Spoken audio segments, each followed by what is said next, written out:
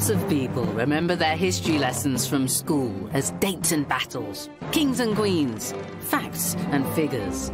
But the story of our past is open to interpretation. And much of British history is a carefully edited and even deceitful version of events. You might think that history is just a record of what happened. Actually, it's not like that at all. As soon as you do a little digging, you discover that it's more like a tapestry of different stories woven together by whoever was in power at the time. In this series, I'm going to debunk some of the biggest fibs in British history. In the 15th century, the story of the Wars of the Roses was invented by the Tudors to justify their power, and then immortalised by the greatest storyteller of them all, William Shakespeare. Now is the winter of our discontent. In the 19th century, a British government coup in India was rebranded by the Victorians as the civilising triumph of the empire. And in this programme, I'll discover how in the 17th century, British MPs joined forces with a Dutch prince to spin a foreign invasion into a story of liberation. If you think that William the Conqueror was the last person to invade these shores, think again. Just 300 years ago, another William, William of Orange, led an equally successful attack. William has gone down in history to some as the heroic King Billy. To others, he's a bloody usurper. But his attack isn't remembered as a foreign invasion. It's often described instead as a peaceful transfer of power, a necessary measure that saved England from the tyrannical King James II. This was our glorious revolution. Or so the story goes. With history, the line between fact and fiction often gets blurred.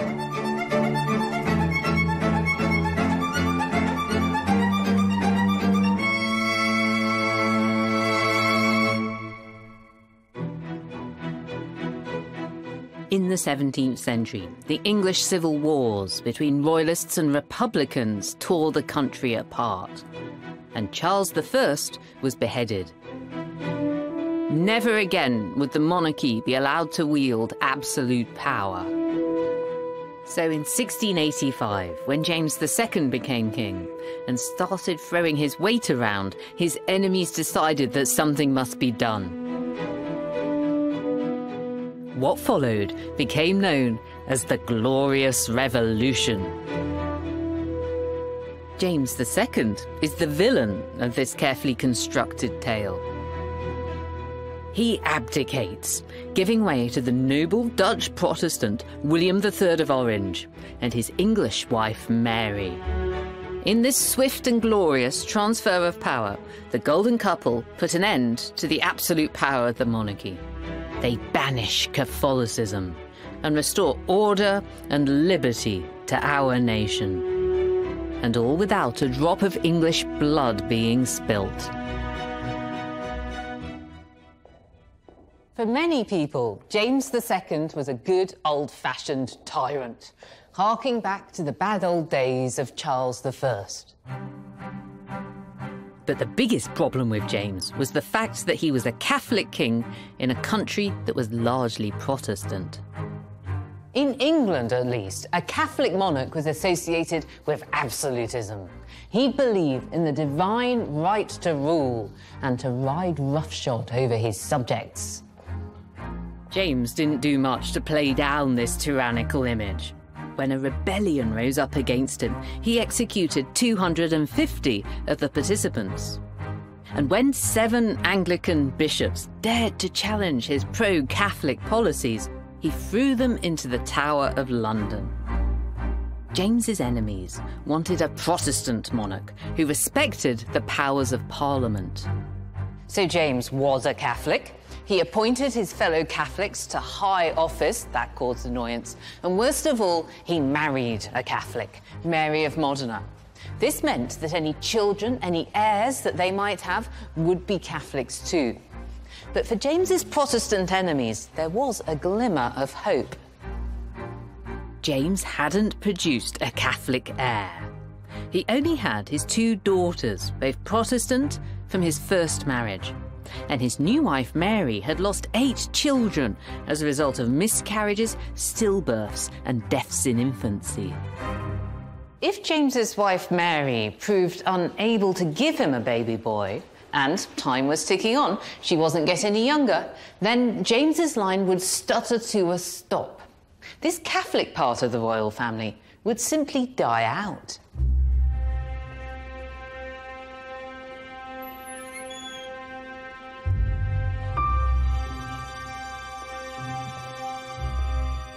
Then on the 23rd of December, 1687, it was announced that Mary of Modena was pregnant again.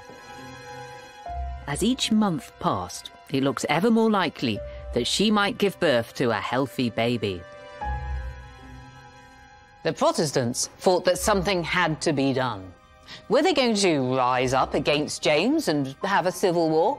No. Instead, they waged a war of words. The bedchamber became a battlefield. With the horrors of the English civil wars still within living memory, regicide was out of the question. Any regime change would need to be legally justified. So James's enemies began to spin a yarn.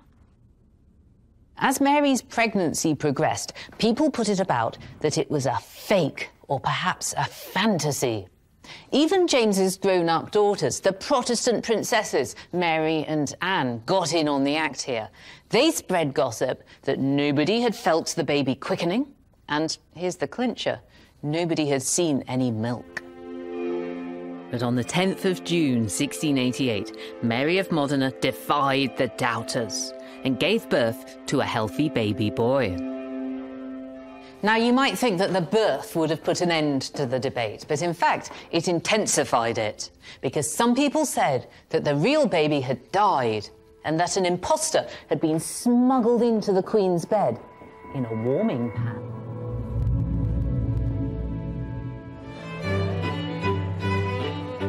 The tittle-tattle in London's coffee houses started to sway public opinion against the king. And James's response only made the situation worse. He summoned 42 witnesses to make sworn statements that they'd seen Mary give birth. James published these depositions. It was an attempt to silence his Protestant enemies. John, tell me a bit more about this warming pan incident. How did it actually work? Comes from quite an innocuous detail in these depositions. So there's a gentlewoman of the bedchamber called Margaret Dawson who says, "I saw fire carried in to warm the Queen's bed in a warming pan." But then in this pamphlet, a full answer to the depositions, which basically goes through the depositions and tears them to pieces and says, this isn't good enough, this isn't enough detail, it's not enough evidence. It picks up on this detail of the warming pan. And it says inside that warming pan was an illegitimate child who had been born in the convent next door. The pamphlet gives us the route that the child took. It's carried through these passages, so this is the passage below, up some stairs, through a closet above, through some more passages above, through here, through a gallery, then through some lodgings, and then into the Queen's great bedchamber, into the bed where she's in labour, and through the curtain, and the dot goes all the way into right the up bed itself. into the bed, and then they pop the child into the bed. It must have happened. The map says that it did. Indeed. What other sort of stuff was produced that helped to tell this story of the warming pan? What we have here is a pair of images, the first of which is celebrating the prince's birth. So you have Mary of Modena here, with her hand in the Prince of Wales's crib. The Prince of Wales here is looking very splendid. He has some flowers in his hair, and it's a kind of... Hurrah, we've got a lovely little baby boy. Exactly. Isn't that lovely? And then what happens in this one? It's in this one, subverted a bit. It is. This figure that's added in here is Father Edward Petre, who's an English Jesuit who had rose to be an advisor of James II. This led to rumours that he was, in fact, the father of the Prince of Wales. Which is why he's creeping up behind her and giving her a squeeze. That's exactly right. Do you think it's possible that James II wouldn't have got into so much trouble if he'd been able to tell a better story? One of the problems is that the warming pan fiction is, even though it's not plausible, that people are willing to go along with it because they would rather believe that the child was illegitimate than face the prospect of an England that is Catholic for years and years and years. The warming pan affair may sound far-fetched, but it was a juicy tabloid tale, powerful enough to stir up treason.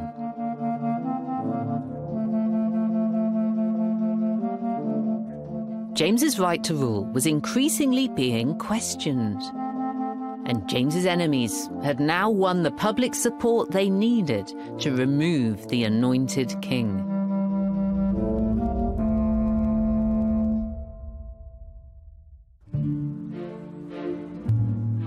There was once a grand Tudor mansion here in the village of Hurley on the banks of the River Thames. It was called Lady Place. Its owner was the 3rd Baron Lovelace, a member of Parliament and one of James II's enemies. Lovelace was a bit of a rogue. He was a drinker and a gambler, and above all, a Catholic hater. Once he got a court summons for some public order offence, but the magistrate issuing it was a Catholic. So Lovelace took his court summons, he screwed it up, and he used it to wipe his bottom in public. Nothing of Lady Place stands above ground today. But hidden away, here in someone's back garden, a little bit of it still remains. These are the cellars of Lady Place, and they're connected by a secret tunnel to the banks of the River Thames just over there, so you could arrive and leave unseen. Lovelace hosted clandestine meetings here for like-minded noblemen who were all plotting against King James II. In these secret meetings, a plot was hatched to overthrow the king. But these men weren't going to take up arms themselves. Instead, they wrote a letter inviting someone else to do their dirty work. This is a copy of the letter they wrote, dated the 30th of June, 1688. It's been signed by 7 people, but they haven't given their names. They've given secret code numbers instead. Somebody has written in later who they really were. Shrewsbury, Devonshire, Danby, Lumley, the Bishop of London, Russell, Sidney. These were all top politicians. You can see why they didn't want to sign it with their names, because their letter is just full of treason.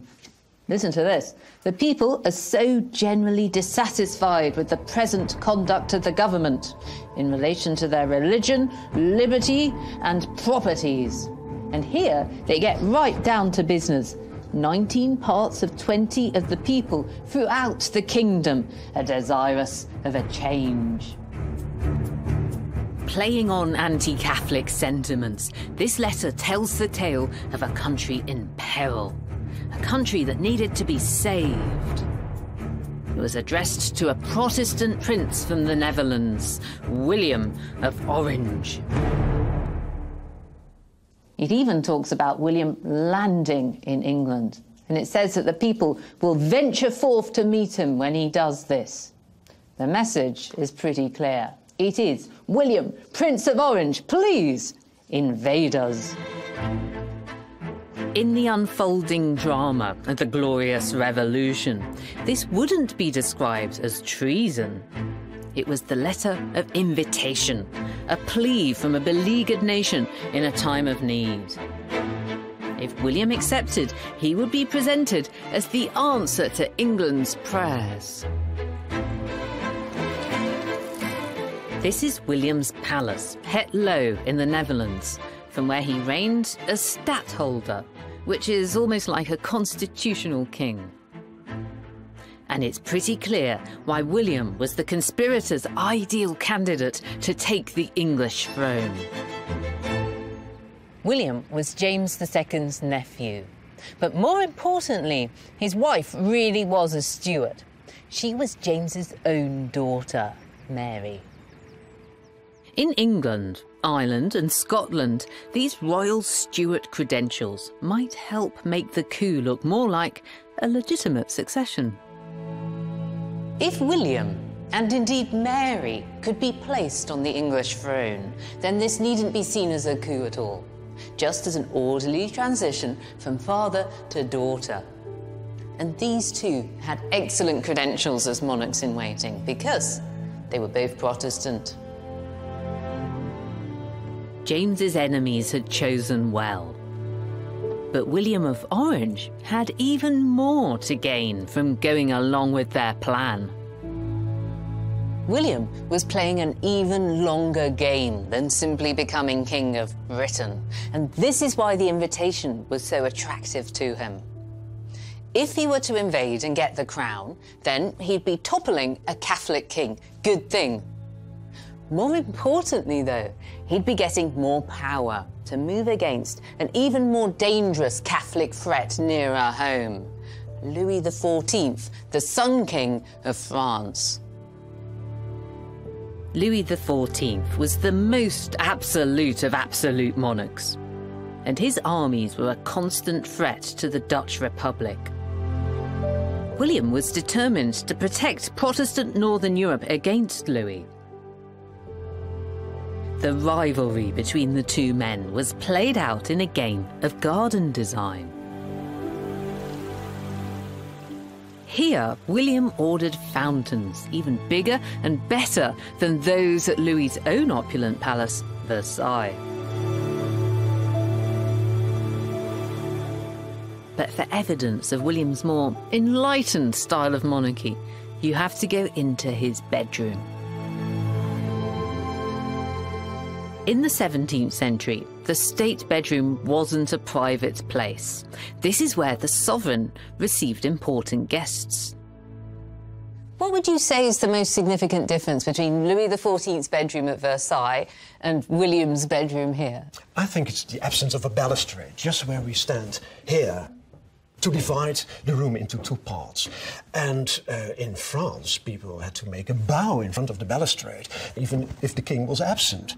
But William III is more, more open to the public, more open-minded, perhaps, and more open to the parliament. Maybe that's the difference.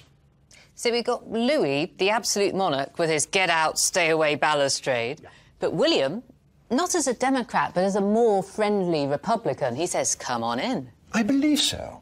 A friendly king. Exactly. But William wasn't going to beat Louis with one-upmanship in the bedroom.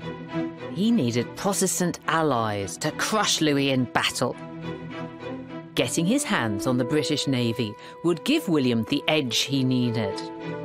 And now he had an open invitation to walk right in and take it.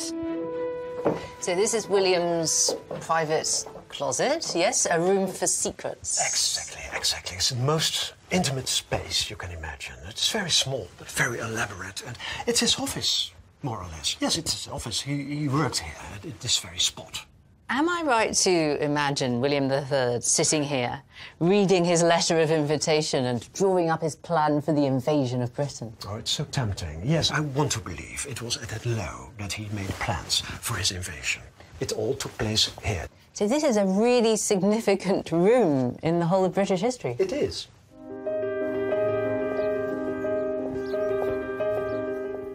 Britain's parliamentary conspirators had their champion lined up. But who was really controlling the narrative here? Now, we think that William was invited to invade England, but what's the real story? It's more complicated than that, isn't it?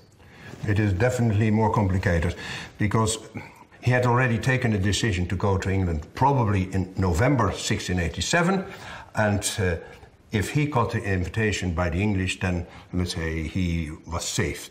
He wanted to legitimize his trip by asking people in England to invite him so that he could give the expedition a legal cover.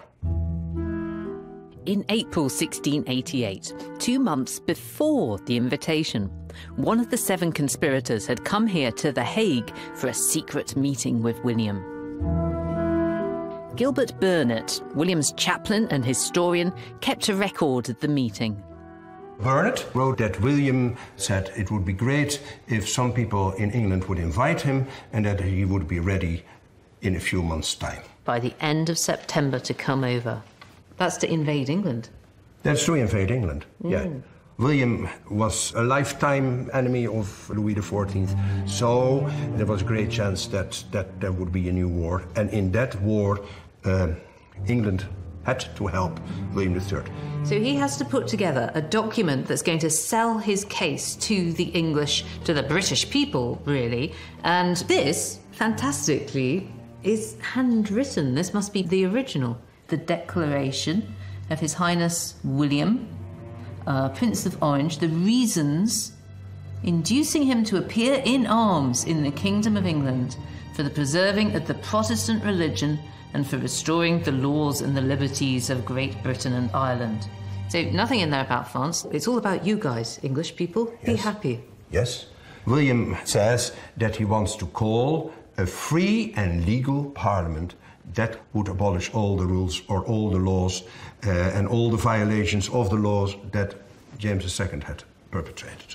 So he had it written by a Dutch civil servant. It was translated into English by Burnet, and it looks to me like Burnet has improved it. You can see him adding in extra little words and rewriting it here, and he's added in a bit about the Houses of Parliament. He's added in remarkable. Presumably that was all helping to sell the case, to make it smoother, to make it more acceptable to the British. Because, of course, the English people weren't going to know anything about the real plans of William III with England, namely that England would have to join him against France. I'm more and more impressed with William's foresight. It seems that he's several moves ahead of everybody else in a European game of chess.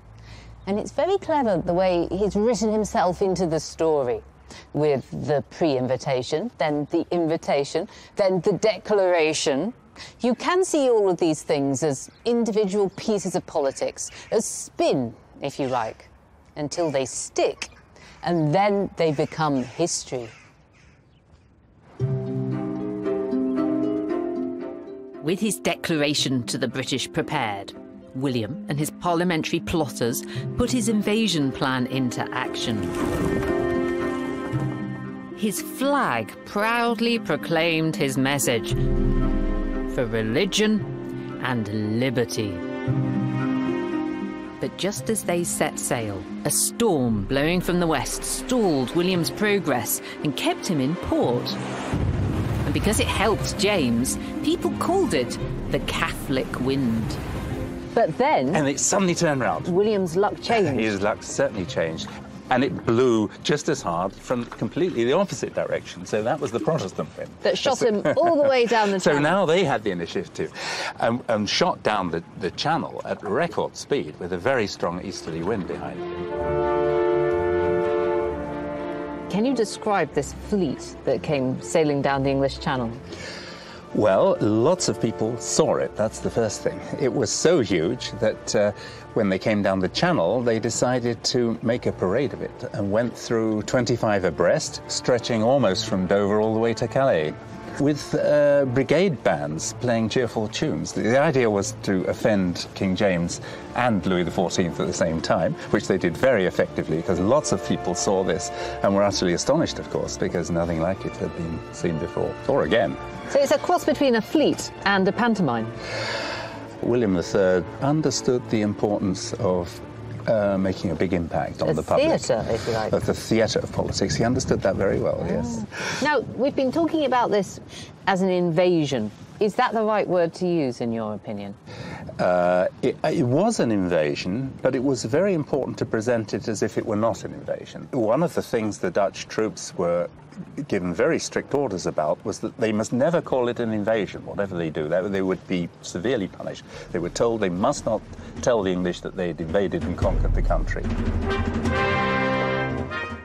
The parliamentary conspiracy was going to plan. William's huge army disembarked unopposed here at Brixham. The locals in this Devon fishing village just stood by and watched.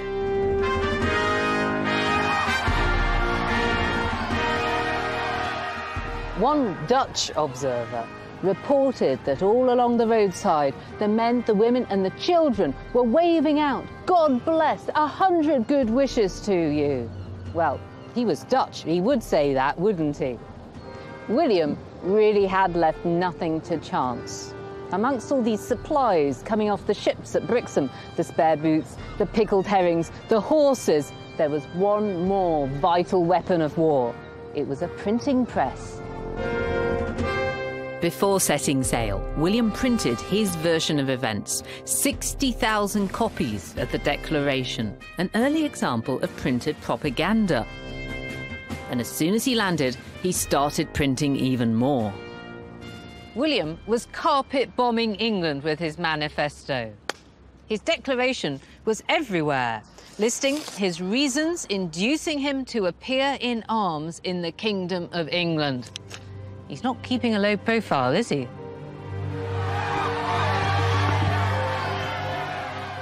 As he marched on Exeter, the Dutch prince's army met with no resistance. He entered the city in spectacular fashion, not as an invader, but as the nation's saviour. 200 soldiers in armour led the way on Flemish horses, accompanied by a further 200 Africans from the Dutch colonies in white turbans.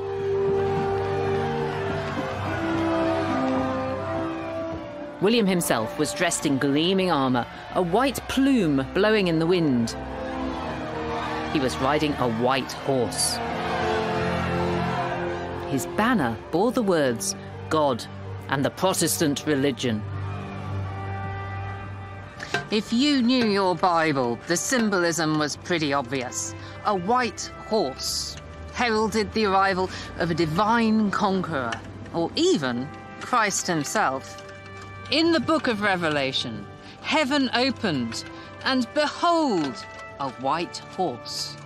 He who sat on him was called Faithful and True. In righteousness he judges and makes war. In his eyes are flames of fire, and on his head are many crowns. William had come to seize the crown, but by presenting himself in his theatrical get-up, he didn't look like an invader.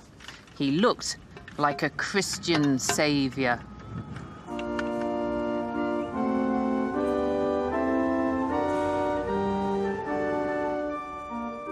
William's theatrical progress didn't stop there. In Exeter Cathedral, he ordered his chaplain to preach from the text of his declaration, with its theme of a free parliament. The securing to the whole nation the free enjoyment of all their laws, rights and liberties under a just and legal government. He also gave religious assurances. The preservation of the Protestant religion, the covering of all men from persecution of their consciences. The chaplain then led the congregation in the Te Deum, a hymn in which the people asked God to save them, to lift them up, and most importantly, to govern them.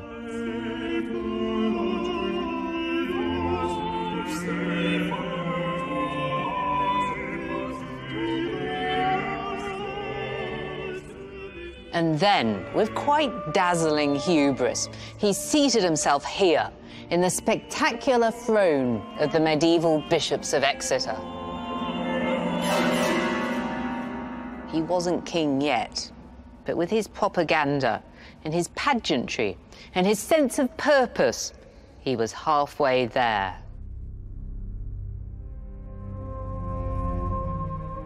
The Dutch prince was cleverly transforming himself into a very British hero. A Protestant knight in shining armour, leading a glorious revolution. Not an invader, not a usurper, but a liberator. James was in trouble. And as he prepared for battle to put an end to William's story of triumph, disaster struck. James had a nosebleed and retreated from the battlefield. The conspirators said that the nosebleed was a sign of weakness. And when James fled England, they announced that the king had abdicated. The fleeing James had gone into exile in Louis XIV's Catholic France. To his enemies, this confirmed where his true loyalties had been all along. There was now a constitutional power vacuum.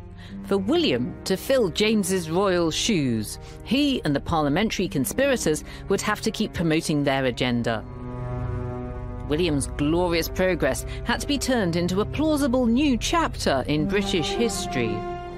Mary's Stuart lineage now came into play. She and William were offered a joint monarchy. They'd rule together. This had never happened before, and it hasn't happened since. But this special arrangement allowed a story that was really about conspiracy and intrigue to be transformed into the tale of an orderly succession. On the day William and Mary formally accepted the joint crown, they had a declaration read aloud to them. It defined the limits of their power, as well as the duties and responsibilities they owed to Parliament. That declaration was enshrined in law as the Bill of Rights.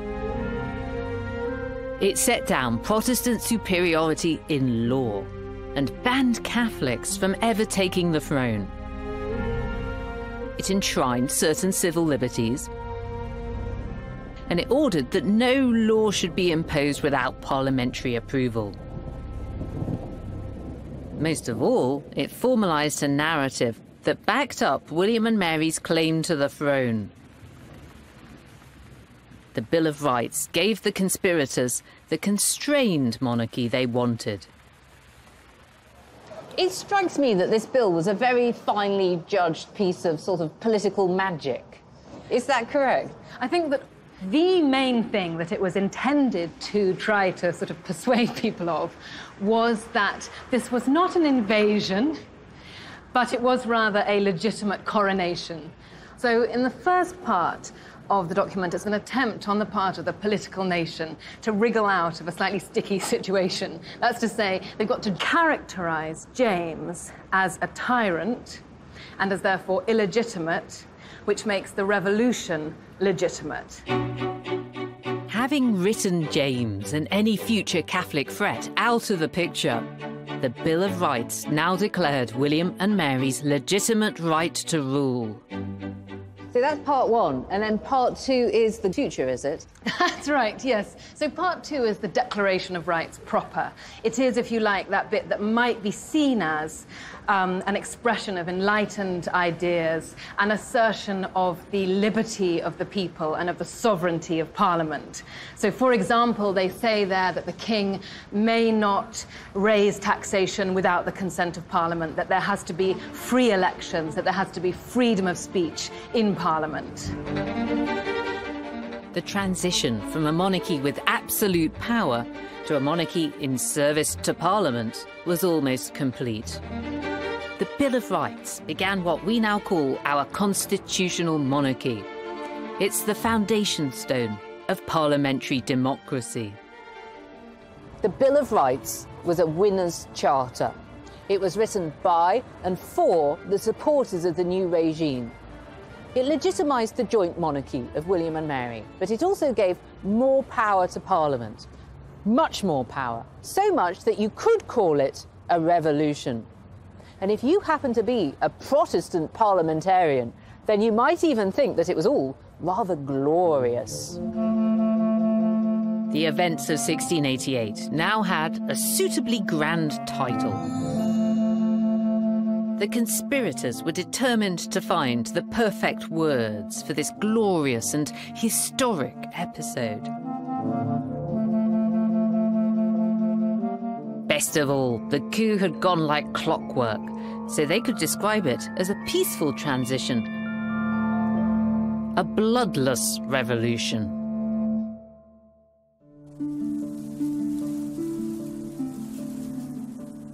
But as William's glorious revolution was rolled out across Scotland and Ireland, it was anything but. James's supporters were known as the Jacobites. And in Ireland and Scotland, they continued the struggle against William. In March 1689, James joined his allies in County Cork with troops supplied by Louis XIV. William landed in the north of Ireland the following year and marched on Dublin. On the 1st of July 1690, their armies met here, on the banks of the River Boyne. And now, for the first time in the whole of their long power struggle, James II and his son-in-law William faced each other in the field at the Battle of the Boyne. James's army was over 25,000 strong. William had a force of 40,000 men. This would be a bloody battle. William attempted to cross the river from the west. James diverted most of his troops to head him off. But this left the rest of James's army exposed. William was merciless. James's soldiers held out for 3 hours before being overwhelmed. One French witness said, "This is the 6th battle that I've seen, but I've never seen such a rout." William's troops were ruthlessly efficient. They picked off the fleeing Jacobites like hares amongst the corn, he said. James was defeated. He fled again to France and would never return.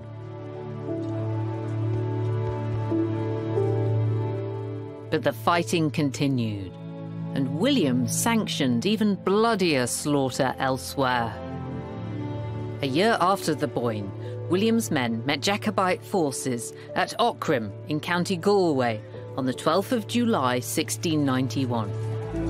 It was carnage. The Jacobites suffered losses of 7,000, William's side only 700. In the aftermath of the battle, one observer reported seeing Irish soldiers with mutilated limbs, asking for the sword as a remedy. Meanwhile, others, he said, spewed forth their breath mixed with blood and threats. There was so much blood that it flowed over the ground, and you could hardly take a step without slipping in it. This battle marked the end of Jacobite resistance in Ireland. William would be later reinvented as a Protestant hero, King Billy. For jubilant Protestants, Aughrim went down in history as the single most celebrated battle. So why has the Battle of the Boyne lived longest in the national memory of Ireland? It happened because of a funny kind of a mix-up. People had always celebrated or commemorated the Battle of Aughrim on its anniversary, the 12th of July, until 1752, when the calendar changed to bring Britain into line with Europe. Roughly 10 days got lost to British history. But people had got used to the idea of celebrating on the 12th of July. It's just that under the new system, the battle whose anniversary was closest to that date wasn't Aughrim, it was the Battle of the Boyne. And that's why the Boyne has ended up on the fridge magnet. The Battle of the Boyne still has an almost sacred significance for Irish Protestants. King Billy had secured the future of their religion. For them, his status as a national hero and saviour remains intact to this day. Jacobite uprisings against the Glorious Revolution in Scotland were also brutally crushed. In 1692, William's men in Scotland ordered the notorious Glencoe massacre. It was punishment for the Clan MacDonald's delay in signing an oath of allegiance to William and Mary. 38 were murdered, and another 40 women and children died of exposure after their homes were torched. But despite brutality and bloodshed in Scotland and Ireland, the narrative of the Glorious Revolution held fast in England. For William and the English Parliament, of course this was a glorious revolution. Because despite the rebellions and the bloodshed, they'd won. And if you win a conflict, you get to pick its name. As Britain left behind the turmoil of the 17th century, the Glorious Revolution took its place in the history books. For Parliament and the Crown, the ends had justified the means. An absolutist king had been replaced with a constitutional monarchy, and it was now time to celebrate the architects of this sensible revolution. In the 18th century, those 7 people who'd written the letter inviting William of Orange to come over started to be glorified as heroes. In 1773, the historian John Dalrymple came up with a name for them. I love this name. It makes them sound like an action film. They were called the Immortal Seven. And the Cellars of Lady Place, where the plotters had met, became a site of pilgrimage. The conspirator Lovelace had brought William himself down here after his coronation to see the hallowed place where it all began. And successive kings would visit it as it became a shrine to the Glorious Revolution. And this inscription that marks the fact that the revolution of 1688 was begun here. This was a bit of brazen myth-making, but it chimes perfectly with the national mood. The peace and prosperity that followed the establishment of our constitutional monarchy was presented as the direct consequence of the Glorious Revolution. And in the late 18th century, that point of view was given an extra boost by events across the Channel. France's proud, absolute monarch Louis XVI was removed from power and executed by revolutionaries.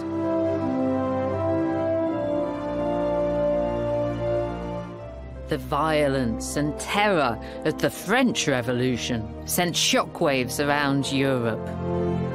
In Britain, it was held up as further proof of the virtues of the orderly transfer of power in 1688. The Glorious Revolution was now celebrated as a symbol of enlightened British values and superiority. As the rest of post-revolutionary Europe descended into chaos and war, Britain marched self-confidently into the 19th century to the tune of parliamentary democracy and industrial progress and imperial expansion. For 19th century historians, it was the Glorious Revolution that was the foundation of all this success. The greatest champion of this view was the historian and Whig politician Thomas Babington Macaulay. Macaulay's magnum opus was called The History of England. This is a book that transforms the conspirators' carefully concocted tale into history. Macaulay presents the Glorious Revolution as the masterstroke of our national story. He writes, "It is because we had a preserving revolution in the 17th century that we have not had a destroying revolution in the 19th. For the authority of law, for the security of property, for the peace in our streets, our gratitude is due to William of Orange." 1848 became known as the year of revolution across Europe, with the notable exception of Britain. The publication of Macaulay's book in that same year was perfectly timed. When I was a history student, we were told to read it with great caution, because this was Whig history, a bad thing. It was a powerful person's view of the past. Even at the time in the 19th century, people recognised that Macaulay was writing from a very particular standpoint. When Karl Marx came to write Das Kapital, he called him that great falsifier of history. As a communist, Marx's view of history is never considered to be unbiased. But Macaulay's position was equally influenced by his own political views. He was a Whig politician, a member of a party that saw Victorian Britain as a shining model of democratic progress in action. For the Whigs, this was only possible because of our glorious revolution. When the Houses of Parliament were rebuilt after a fire in the 19th century, Macaulay and the Whigs saw this palace of democracy as a shrine to the glorious revolution. They commissioned a series of frescoes to remind MPs of the story of the tyrant King James and the nation's saviour William. Alice Lisle was a heroine of the Glorious Revolution who hid fleeing rebels in her home and was arrested for it by James's forces. She is sentenced to death, which of course is burning at the stake for a woman because women aren't hanged. A plea goes to the king for clemency, and all he does is he allows her to be beheaded rather than burnt at the stake. The next painting shows the release of the 7 bishops who James had thrown into the Tower of London. This is evidence that James was completely unpopular by the masses. The quantity of the public who just celebrated their acquittal was evidence that he was not the right man for the job. In the final painting, James's tyranny is erased by the glory of constitutional monarchy. This is the peak of the Glorious Revolution, isn't it? This is the point where it all goes well. The Clerk of the House of Lords, John Brown, is reading the Declaration of Rights to them. And we, the viewer, are reading with the clerk. We are the people reading to these 2 monarchs saying, you have to do what we say in this document, you're not to do what James II did and disobey and make up your own rules. And, you know, for Macaulay, this is the beginning of that story of Parliament's power and the monarchy being slowly restricted. You can absolutely see why this picture is right outside the House of Commons. Makes complete sense, doesn't it? Macaulay's Whig version of events held sway into the 20th century. The Empire and 2 world wars had consolidated a sense of patriotic pride. In 1988, just a few yards away from Macaulay's glorious frescoes, the House of Commons debated a proposal to send the Queen a message from Parliament marking the 300th anniversary of the Glorious Revolution. The main events are well known. The defiance of the orders of King James II by the bishops and the judges, the invitation to William of Orange and Mary to defend our ancient rights and liberties, the landing at Torbay and the peaceful transfer of power, which gave rise to the title of the bloodless revolution in England, although it was not like that in Scotland, and it was a very different story in Ireland. Margaret Thatcher's socialist adversary, Neil Kinnock, had a rare moment of agreement with her. This motion to express to Her Majesty our pleasure at the tercentenary of the Revolution is a worthy act, not only because it celebrates a significant advance, as the Prime Minister just said, but also because it requires us all to consider the character of our democracy and the ways in which arduously and slowly it has been brought this far to our time. Why do you think, Ted, that the Whig version of the Glorious Revolution persisted for such a long time? I think it lasted for such a long time because it was not just a version of history that sort of worked for a particular political party. It was also something that really spoke to Britain's place in the world in the 19th century. And it really fitted into narratives about the growth of Britain as a world power, as the apex of civilization in the world, as, you know, the exemplar in terms of its political institutions. So everything that the revolution said about it as a founding moment in sort of the creation of this British liberty was really sort of feeding into this rise to power of the British state. So we have these soldiers and administrators straddling the globe with their power poses, and they think it all began in 1688. Yes. But then Tony Benn's dissenting voice challenged the dominant version of events. Then we are told that this was the birth of our democratic rights. There were the people who were represented in this House in 1688. Well, 2%, was it, of rich men, no working people, no middle-class voters, no women. It was nothing to do with democracy at all.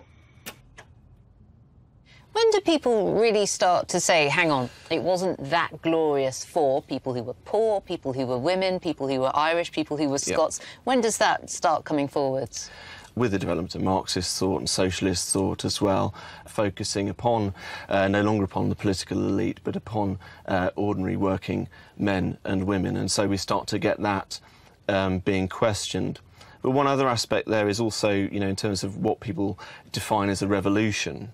And so, as a kind of more class-based Marxist definition of what a revolution was came to the fore... This doesn't count! This doesn't count. It's not a real revolution. We don't include this in our list of real revolutions. And instead, the 1640s, the Civil War, the execution of Charles I, this becomes the real revolution, and this is the thing that people should focus on, celebrate, talk about, try and educate people about.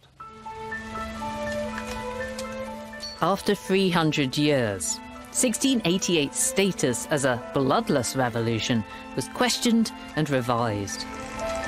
Margaret Thatcher conceded that it may have been a little less than glorious. Even great events are subject to constantly shifting judgments and interpretations. Not every legacy of 1688 is a happy one, above all in Ireland. In the 20th century, the legacy of 1688 erupted into violence. Republicans versus Unionists. Catholics versus Protestants.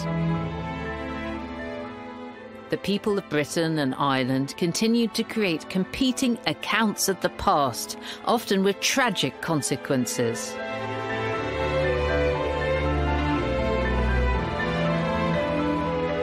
For Protestants celebrating the Battle of the Boyne, the hero of the drama retains his power to this day.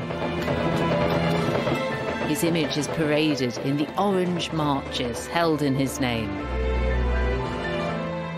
And even when the marchers move on, his image remains. In some parts of Belfast, then, you can still spot images of William III. He's part of the fabric of the city, riding about on his white horse in his 17th century wig and coat. He looks a bit incongruous in this urban environment. He's a long way away from the palaces and battlefields where he really lived. In Protestant Northern Ireland, everybody knows him by a different name, King Billy. We're taking it here to show you one of the older style murals. Prince of Orange. Prince of Orange. Ooh. I see King Billy's on his white horse. And it is significant because the first mural or painting, wall painting of Billy was in East Belfast back in 1904, and he was painted on a white horse. His horse was never white. His horse was brown. A white horse would have made him a very easy target. The horse is white because it looks glorious, a white stallion. And you can always see it looks like it's walking on water. So that portrays him as like a god-type figure. So, Peter, who is King Billy in the minds of all of his supporters? Well, in certain areas in the city, if God sits here, Billy sits about 3.5 inches above him. So that's how important he is. Yeah. What do Catholics think about King Billy? See, would you like me to be honest? When I grew up, Billy was just a hate figure. A hate figure? He was a hate figure because, well, his army defeated the Catholic army. Yeah. The celebration, the Orange Men, July 12th, the bonfires, most Irish Catholics see it as the parades rubbing their nose in orange dog poop a couple of thousand times a year. Yeah. So for one side he's history and culture and identity, and the other side he is seen as a villain. The troubles that scarred Britain and Ireland throughout the 20th century are a vivid reminder that there's never one definitive version of history, and that the past is always interpreted through the eyes of the present. In 1998, the people of Northern Ireland voted for change. Yes, 71.12%. The Good Friday Agreement came into force, and tensions finally began to ease. But 1688 still has a powerful place in Irish culture. In 2007, a Jacobite musket from the Battle of the Boyne made a rare public appearance. On a joint visit to the site of the Battle of the Boyne, Northern Ireland First Minister Ian Paisley and the Irish Prime Minister Bertie Ahern shared a photo opportunity with it. The gun became an unlikely prop in the peace process. 8 years later, the musket came up for auction here in Belfast. This deadly-looking thing was made at the Tower of London in 1685 for James II's army, hence the J2R on the side of it there. It was used by a dragoon, almost certainly at the Battle of the Boyne. A dragoon is a soldier who gets off his horse to fight, and he fires his carbine. This is a sort of short musket. As he does so, flames come out of the end of it, which look like the tongue of a dragon, which is why he's called a dragoon, and which explains the lovely little picture of a dragon on the side down here. At the auction, the gun was sold for a hefty £20,000 to an anonymous telephone bidder. Later it came out who this had been. It was the Museum of Orange Heritage. This Jacobite gun was bought by the very people against whom it had originally been fired. The museum was adding a new chapter to the tale of the Revolution. Exhibiting this Jacobite artifact in an orange institution can be seen as an attempt to bring the two opposing sides of history back together. The established account of William's glorious revolution, created in the 17th century and reinforced by later history makers, has cast a long shadow in Ireland. But now, some light is shining in. Instead of reverberating to the roar of cannon fire, the charge of men, the shot of musket, or the clash of sword steel, today we have tranquility of still water, where we can contemplate the past and look forward to the future. Invitation or invasion? Liberator or usurper? Triumph or treason? The story of the Glorious Revolution is still being written. One of the biggest fibs in British history. Next time, I'm in India discovering how the British Crown reinvented the Raj in the 19th century.